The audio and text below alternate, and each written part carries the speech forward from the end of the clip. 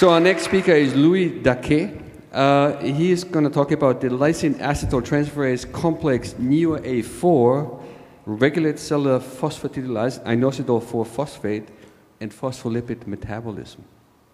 Thanks. Okay, welcome. Hello, everyone. Good morning. I'd like to thank the organizers for inviting me to speak today, and for everyone to waking up so early to listening to me talk.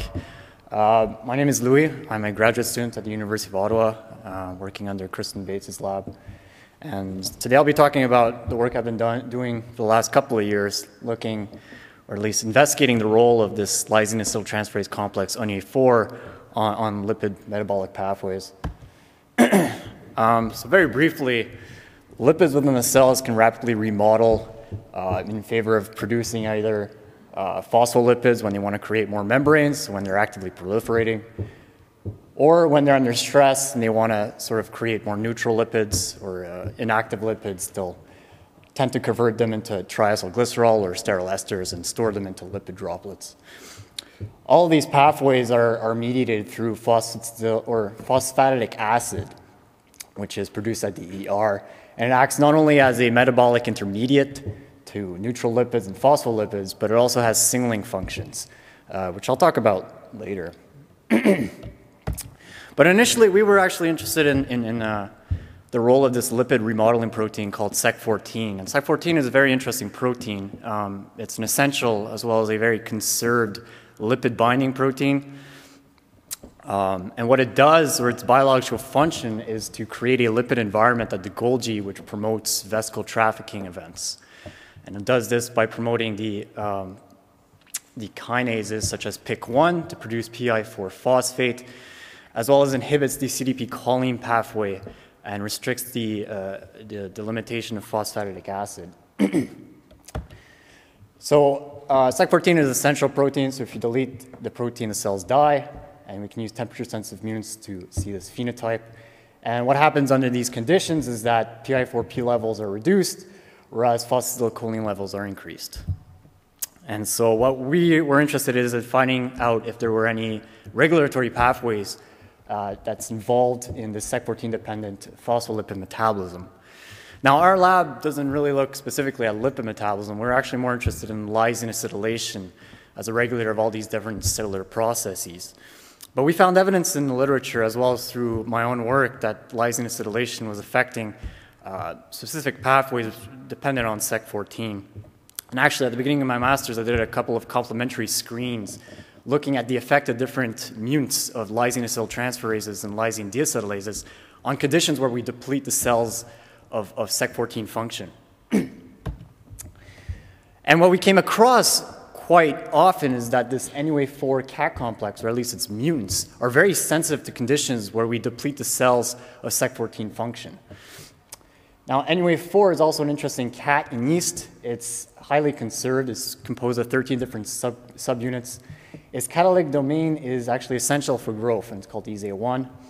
Another important protein of this complex is EF1, which is a structural component. However, unlike ESA1, EF1 deletes can survive. So the first screen we did is we actually crossed different cat mutants and KDAC mutants with the Sec14 TS strain to determine whether or not it would have effect on its growth. And what we found consistently was that this NuA4 mutant EF1 delete actually, at the semi-permissive temperature, it acquired a synthetic lethal phenotype. And this phenotype was consistent with other NuA4 mutants, such as EF7 and this ESA1 TS strain, all of which create the synthetic lethal phenotype with Sec14 TS. Similarly, for my second screen, we looked at the effect of overexpressing OSH4. OSH4 is actually functional antagonist of Sec14. So what happens when you overexpress OSH4 is that you activate the phosphatase SAC1 and deplete PI-4-P levels, which also creates a toxic effect to growth. And what I found was when I overexpressed OSH4 through doxycycline-inducible promoter, we found that NuA4 mutants also had this synthetic dosage lethality phenotype, very similar to what we found when we inactivated Sec14. So this led my interest into figuring out exactly why NuA4 is genetically interacting with Sec14 and its dependent pathways. And although I won't have time to show all the data today, I was able to show that NuA4 isn't directly impacting PI-4-P levels. In fact, what we found is that when we bypass Sec14's function by using its common suppressors, such as OSH4 delete and CKI1 delete, NuA4 mutants prevented the suppression of Sec14 essential function.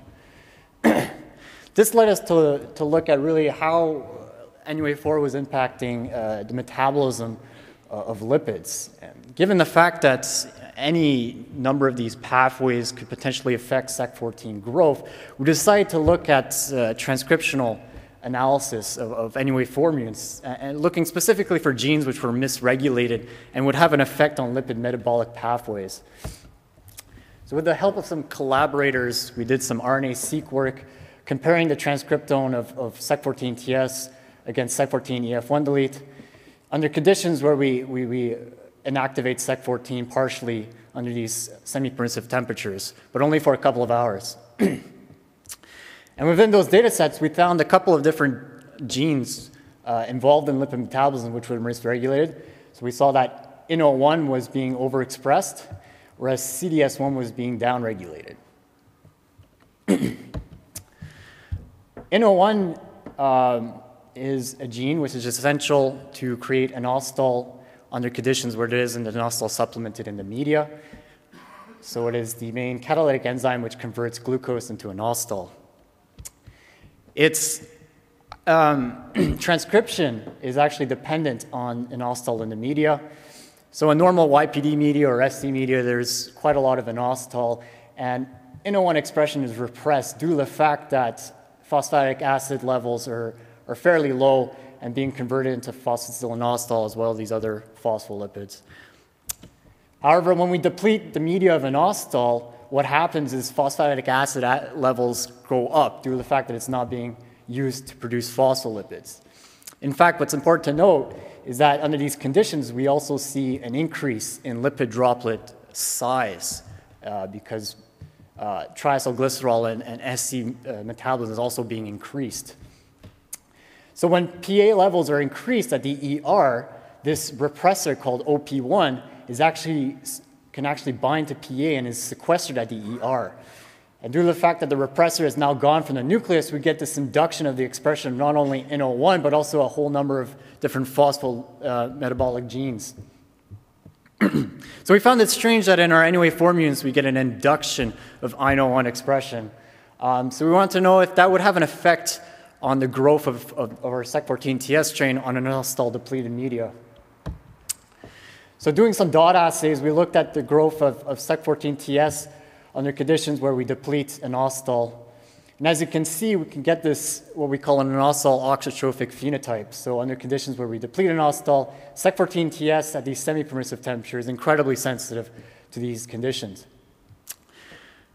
Now, what was strange is that even though our NuA4 mutants actually overproduces NO1 and presumably also overproduces inositol, we get actually an increase in this INO negative phenotype, which led us to believe that NO1 derepression was actually an independent or a secondary effect to some other lipid metabolic pathways which were being misregulated. And this led our attention to the expression of CDS1. And CDS1 we found was significantly downregulated in our NuA4 mutant.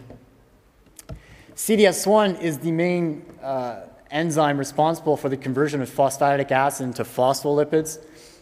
So the fact that we found it to be significantly downregulated is significant. And there's been considerable work on CDS1 done in recent publications, and it shows that when we downregulate CDS1, you get an increase in phosphoric acid levels as well as an increase in lipid droplet size. And we would expect that this would lead to the repression or the sequestration of the OP1 repressor to the ER, which would then induce NO1 expression. However, what was strange was that when we overexpressed CDS1, we didn't get a suppression of the phenotype of the NuA4 mutants. In fact, it made the growth of those mutants even worse. So this led us to believe that CDS1 downregulation was really also just a secondary effect to something that NuA4 was impacting.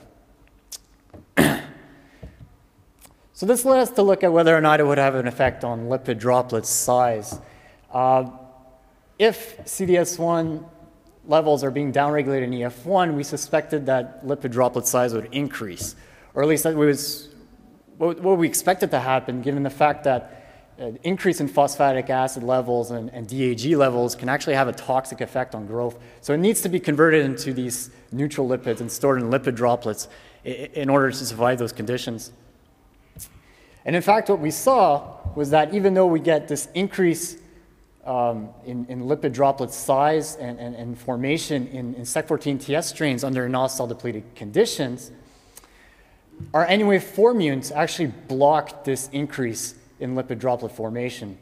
So this is using a lipid droplet stain, BODIPI. And we actually quantified this effect by measuring the mean integrated density of the stain within the cells. And you can actually see that, under non-cell depleted conditions, we usually get this induction of lipid droplet formation, but this is severely impaired in our NuA4 mutants.